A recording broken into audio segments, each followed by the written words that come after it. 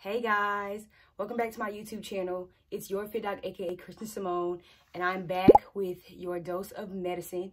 So today we are going to talk about my GPA, my MCAT. I'm revealing all that to you. I've already revealed my MCAT in a previous video. Make sure you go check that out. But I'm also going to be talking about how I increased my score by 7 points from the first time I took the MCAT to my last in absolute time taking the MCAT. So let's hop right into it.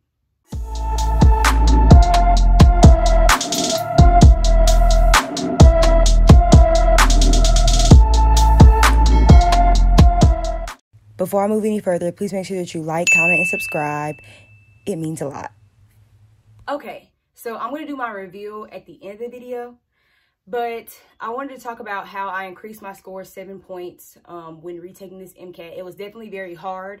I had to have a lot of courage, which I give myself a pat on the back for, because that was hard, y'all. Like, who wants to take it twice? You know, who wants to take it once? It can be real. Like, it was very nerve-wracking, and I'm not gonna lie, y'all, I cried a couple times because it seemed so impossible at first. If you're anything like me, like, I'm a fast learner, you know? I ask questions. I'm the teacher's pet. Not really the teacher's pet, but I ask so many questions. I'm always going to go to office hours. I pick up on things quick. You know, my GPA, I had a very high GPA, so I'm just like, okay, what is the issue? Like, why can't I get this MCAT? Like, why is it so hard for me to grasp? Like, even whenever I took the SAT and the GRE, I've never been excellent on those standardized tests, but I've always been like above average. Now, I don't think that I'm like the best test taker in general, standardized test taker. I don't. And I don't know why that is. I don't know. But trends show that I'm not the best standardized test taker, and I don't think that it correlates with my grades. Story of my life. But I just wonder, like, the MCAT really threw me in for a loop, and it really discouraged me. So anyways, the first time that I took the exam, I realized that I did not go in depth with enough content review. Honestly, I was a lost cause at that point. I underestimated the amount of information that I needed to know for the exam. The second go around, this is what increased my score 7 points. 2 words: content review. Content review. Like, I felt like I knew so much more content going into the test, and I really felt like, okay, this is what I need to know. Like, put this on a flashcard. This is what you need to know. And I feel like that is what increased my score 7 points, is content review. I went over the organic chemistry tutor. He has like a 3-hour course on general chemistry, and it talks about like acids and bases and just whole different concepts like Hess's law and other concepts like that. And I went over that. And I went over some other things too, but I feel like that helped tremendously because it really helped me brush up on my general chemistry terms. The last time that I took general chemistry, I was a sophomore in college. So I forgot a lot of the trends. I couldn't necessarily recall all the trends that I needed to as quickly as I needed for the MCAT. So I really felt like the organic chemistry tutor helped me. Also, of course, if you haven't seen my video about Blueprint and how I used that as my second go round test prep, make sure you go watch that video as well. Blueprint did help me with a lot of content review. My tutor, especially my tutor, shout out to Casey, because she really did give me confidence, and she let me know the different things that I needed to know for the test. As y'all know, the test can be very extensive. So there were some things that, like, I didn't think I needed to know. Like, there's no way that I need to know all the enzymes, all the steps, all the products for glycolysis, the Krebs cycle, fatty acid oxidation, the electron transport chain. Like, I didn't think I needed to know all of those enzymes, but you do. You know, like, it's certain things like that. Like, I just didn't think I needed to know it. I thought that I needed to know an overview, but I needed to know everything. And so my tutor really helped me figure out what things I needed to go in depth on, what things I didn't need to go in depth on. Because, to be honest, the MCAT consists of so much information, it's impossible for you to go in depth into every single thing unless you want to study for like 1 or 2 years. It's just ridiculous. So she really helped me figure out what was important to know in depth and what wasn't.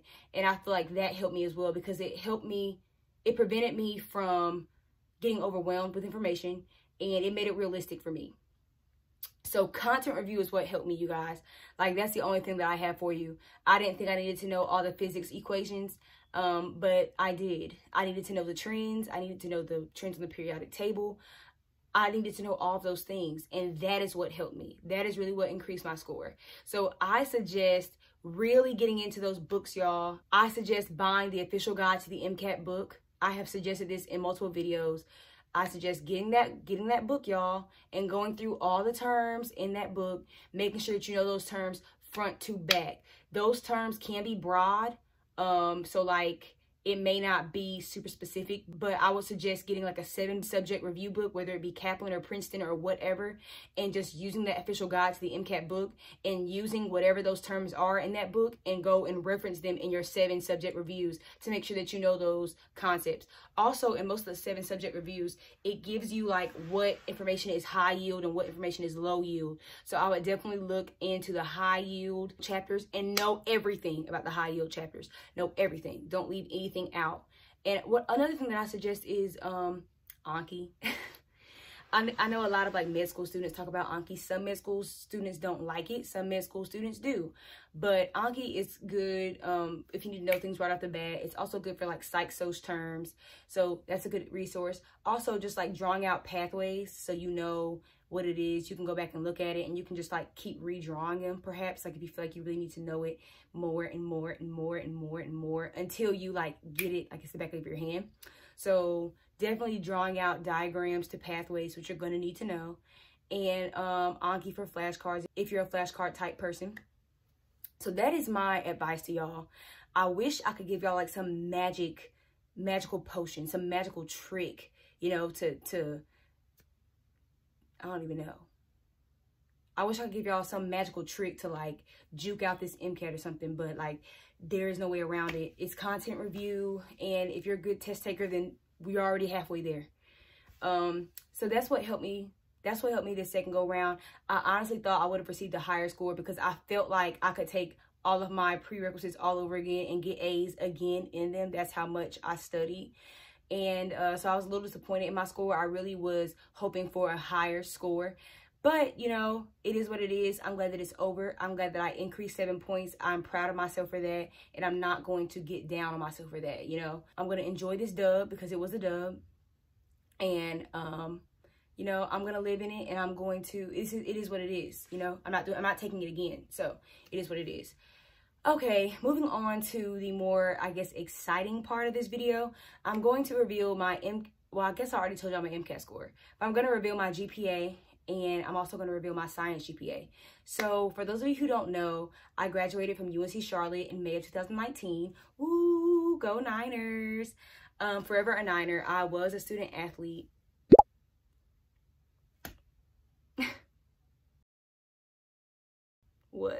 I was a student athlete. I ran track at UNC Charlotte, and I graduated in May of 2019 with a bachelor's of science in exercise science and a minor in biology.